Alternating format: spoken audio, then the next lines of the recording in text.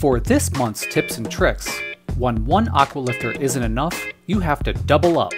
I've always had problems with using one Aqualifter to pump water over a few feet. The pump itself isn't powerful enough to bring fluids any higher than that in my opinion, especially if you have back siphons installed inline like I do.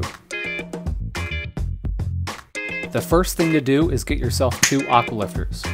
Place or mount them side by side. This is the input tube. This would be the tube that goes into your ATO water or dosing container. Using the same type of tube, make a short jumper from the output of the first Aqualifter and connect it to the input of the second Aqualifter as shown.